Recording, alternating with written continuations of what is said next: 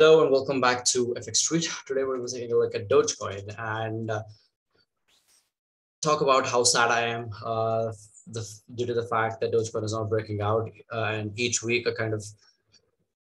I'm hopeful that it's going to break out, and then each week I get disappointed. So yeah, before I actually drown in my misery and sorrow, please make sure to head over to the YouTube channel and click the subscribe button. And if you want to stay updated with the hottest trends, make sure to click on the bell icon as well. Right, you can follow us on Twitter at FXCrypto, and if you like the stuff that I do, you can give me a follow as well at Mangeko with this at the end. Right, let's take a look at Dogecoin.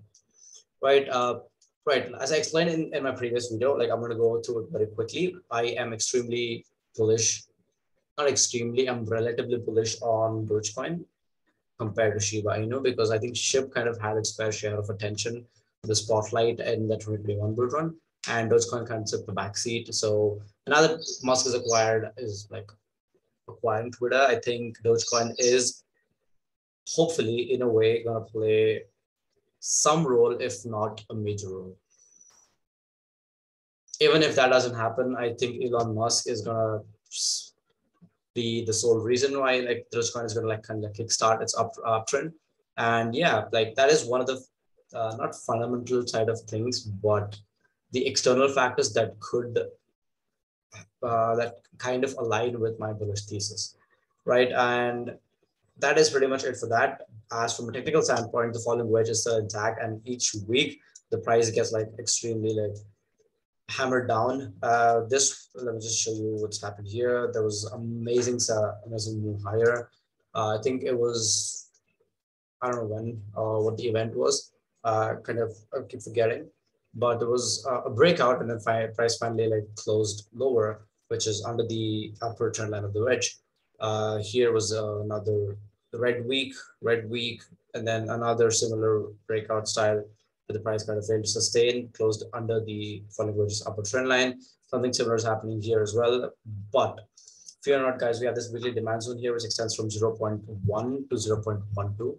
So as long as this level holds, I don't see a major threat for Dogecoin, right? So in the case that the 0.1 support level kind of breaks down from probably a weekly or 3-day perspective, I think there's a good chance price will head down to 0.078, right?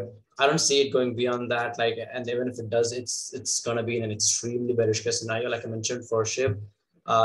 It's only going to happen if Bitcoin heads down to 29K, right? In that case, we could expect this FEG here extending from 0.01 to 0.04 to be filled.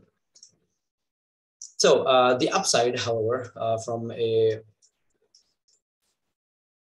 weekly, from this falling wedge pattern perspective, assuming we get a close on the next weekly candlestick, the 68% upswing kind of pushes Doge to 0.21.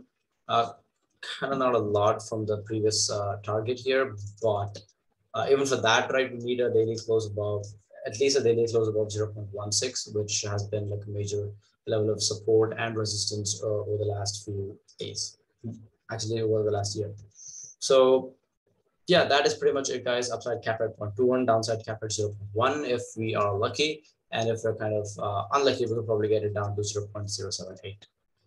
If you enjoyed this analysis of Dogecoin, please make sure to like, comment, and subscribe.